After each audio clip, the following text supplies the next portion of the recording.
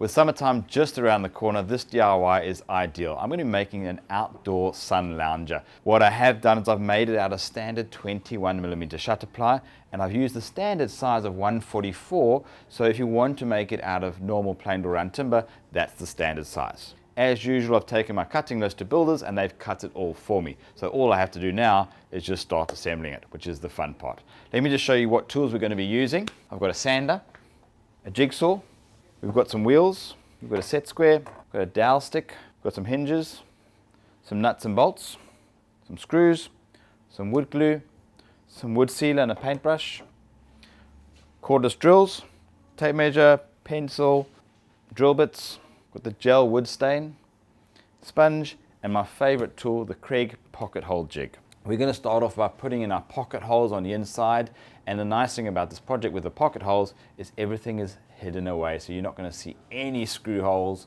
or any top of the screw heads. So my slats are basically going to be sitting on top and they're going to run all the way along. So I've got to mark out on here where my pocket holes need to be, and what I am going to do is use some standard spacers, which is the thickness of the timber. That's going to be the spacing between each slat. I'm only doing 7 steps because those are going to be the ones which are fixed to the base, and then we're going to have a lifting back, so that's going to be separate. Now to get the Kreg tool out. When using the Kreg tool, it can be quite messy. There's a lot of sawdust which gets discharged, so I'm going to make use of my vacuum and just keeps the working environment much cleaner and easier to work in. I'm going to proceed with the rest of the pocket holes all the way down to my markings, and I'm going to do exactly the same thing on the other piece, but remember it's going to be a mirror image. So the timber will be on the other side and we'll carry on accordingly. So now I've got my 2 end pieces and I'm going to put pocket holes on either side as well on both pieces. That's the pocket holes done for the box frame. Now I'm going to start assembling it. I'm going to move this guy out the way and we're going to build it on top of our bench, and then I'm going to put the slats underneath and then screw those down as well. Remember, it's always a good idea to put some wood glue in between your mating surfaces. Clamped into position. Insert your Kreg screw and you'll see how this Kreg screw will pull those 2 pieces of timber together and make a secure joint. My framework is done, it's secure. I'm going to quickly move this out the way. Right, basically this is our slats. Just going to lay them out on the edge. And I'm using standard offcut pieces so I get the same spacing for every slat. I've got 7 slats to do. We've got our last piece coming in, and I'm just going to line it up with the edge of my bench. So I've got every piece in line. I'll quickly put some wood glue on. Same on the other side. Framework's going to come back in. We're going to place that on top.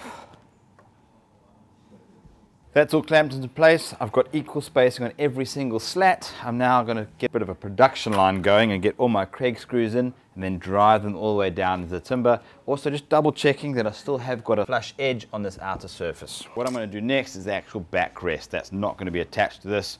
We're going to join that with some bolts later on. Let's move this out the way. We don't need that anymore. We're going to be doing our backrest, which is exactly the same. We're going to be using the same size spacers. Now I've got 2 cross braces here which are 770 long. We're going to put those 75 in from the sides. Exact same principle, we're just lining everything up so it's flush and square with the edge of my workbench. Just marking it now so I know exactly where to put the pocket holes. So in go our Kreg screws, glue on the mating surfaces and clamp it down to position. Make sure your spacing is correct and away we go. And there's our backrest frame. Whilst I've got it in position and upside down, I'm actually going to put on my hinges and drill the hole for the pivot, which is going to have our adjuster so we can have all the different heights on it. I've used 2 back flap hinges. What I have done, remember this is overhanging over the edge of the box frame, so you're going to have to allow a bit of a spacer there before you put your hinge in. Exactly the same thing on the other side, and then we'll just screw it in. I'm going to be going 355mm, that's to my pivot point, the adjustment bracket, and I'm going to want to go down 20 mils. And I'm going to drill with an 8mm drill bit because I've got an 8mm bolt which is going to clamp the other 2 bits together. Now for the ratchet lever mechanism, which is going to be your height adjustment on the backrest. I need a 22mm hole on the end here, and I'm also going to round the edges as well, so it's going to rotate nice and smoothly and those corners don't catch the base. Let's mark this up first of all. So I'm going to go 22 both sides. One side is going to have the 22mm dowel stick and the other side is going to be the 8mm bolt hole. I'm just marking up the edge here so that I get a nice rounded surface. Remember, that's going to be rotating, you want it to be clearing here. What we can do, we can use a jigsaw to cut this off, or we can just use it on the sanding machine over on this bench there. First thing I need to do is drill my holes, 8mm one side and 22 the other side. I'm now going to make use of my sander just to round these edges. You can use a sander or you can use a jigsaw. Right, we've got our two pieces. I've cut my dowel stick and I've gone a little bit on the inside of the box. I've measured that, so basically it's 700 minus 2 thicknesses and a little bit of a clearance. I've added another 5mm on either side just to give a little bit of clearance so it doesn't catch on the box frame. You're going to put the dowel stick all the way through, and then one this side, and that's going to sit on the outside edge of our box frame. Might as well bolt it into position now.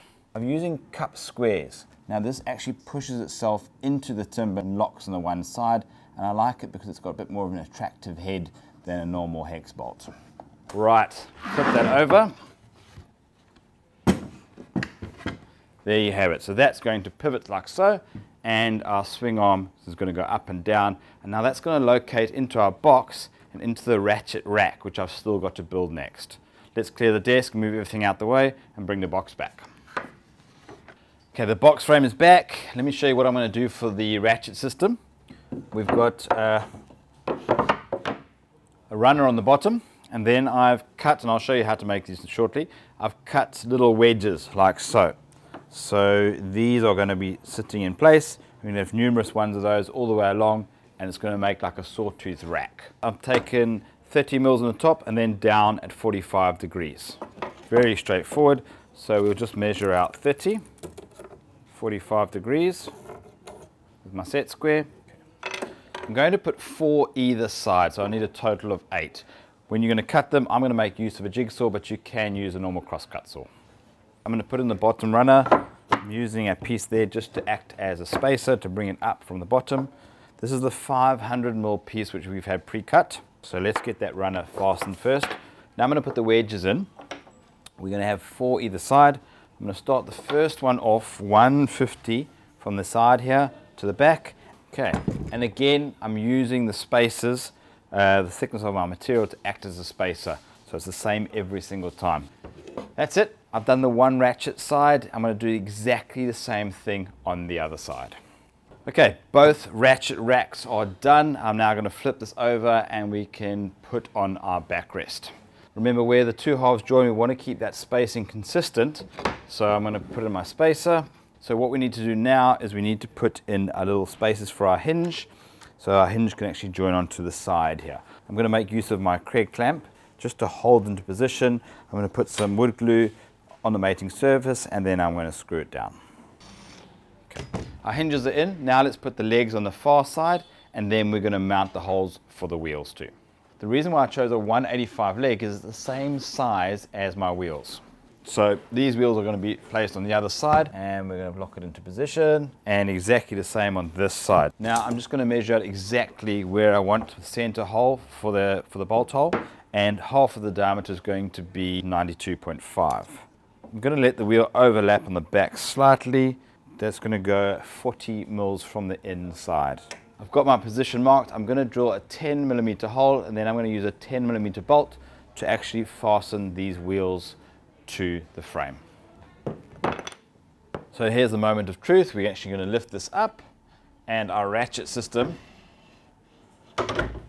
should fall into place. Perfect. There's our one setting, and you can just move it up as you wish and it locks into place. To lower it down, you lift it up, move the ratchet back, and away you go. Now we're going to have to do some PT. We're going to give it a good sanding, get rid of any sharp edges, any burrs, any splinters, and then I'm going to put 2 coats of Woodok gel stain. I'm going to go for a dark and boya color, and then I'm going to follow it up with 3 coats of outdoor wood sealer. I'm going to use a Woodok 50. If you enjoyed this DIY, like it, share it, and you can subscribe to our channel.